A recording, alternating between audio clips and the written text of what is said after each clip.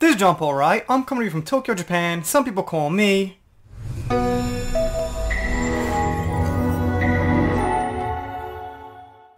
Today, reacting to the Rise of Skywalker trailer, and it's the final one. Been waiting a little while for this, and let's jump right into it. Here's a reaction.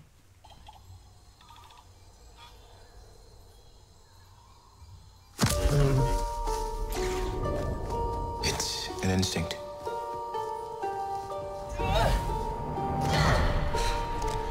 A feeling. The Force brought us together.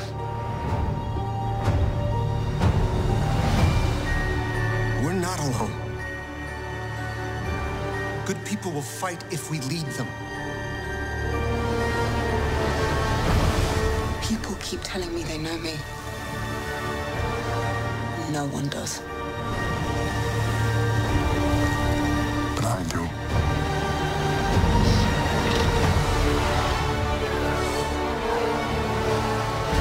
Long have I waited. And now you're coming together.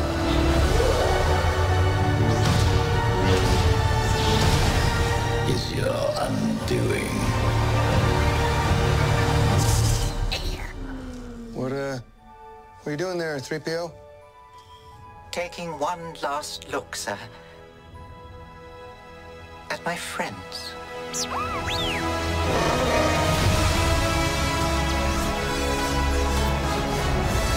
Confronting fear is the destiny of a Jedi.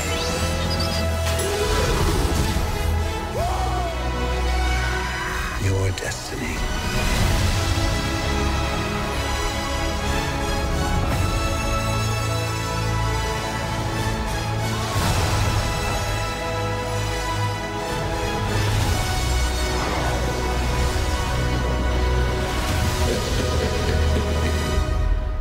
The Force will be with you. Always.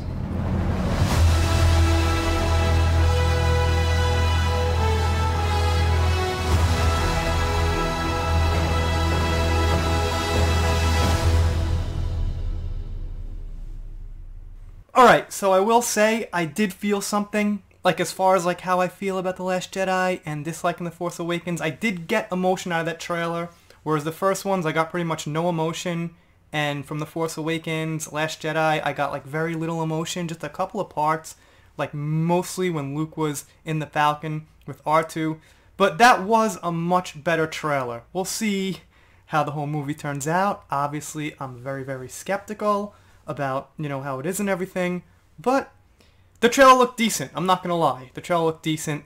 I didn't see anything cringy, nothing I didn't like, and an interesting thing is, like, Finn's running towards Kylo and Rey where they're fighting, and he's like, looks like he has a terrible look in his face. So is it possible Kylo beats Rey? To make this movie good for me, I'm on the side of disliking Disney Star Wars. There's gonna have to be something I'm really not expecting. And what I'm not expecting is Rey to get beat. Real failure. One of our old heroes to actually do something important. Like Han and Luke and Leia don't really do anything important in the other movies, the older movies, The Force Awakens and The Last Jedi.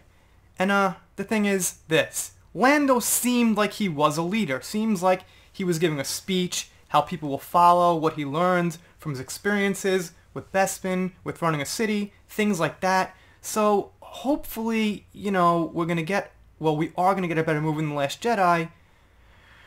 We'll see. I'm not gonna, say it's over till it's over till it's over. I know a lot of you guys are saying it's over no matter what.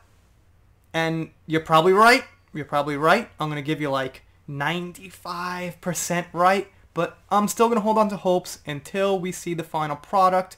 And I believe that JJ at least wanted to correct some things that Rian Johnson kind of messed up. Whether you believe it's really good or not, you have to admit half the fan base at least is pretty disgruntled and very annoyed. Whether you don't like the comments or not about trolls, man babies, people, haters and things, you gotta admit they're out there and it's a large percentage. So, like it or not, half the fan base is pretty much very, very skeptical at best. I'm doing shoutouts, special thanks, things like that. No shout out now. I'm just like in my hallway here because I got like 15 minutes to do this, and smash that subscribe button if you're new. Press it, click it, whatever you gotta do to get subscribed, and I will see you next time.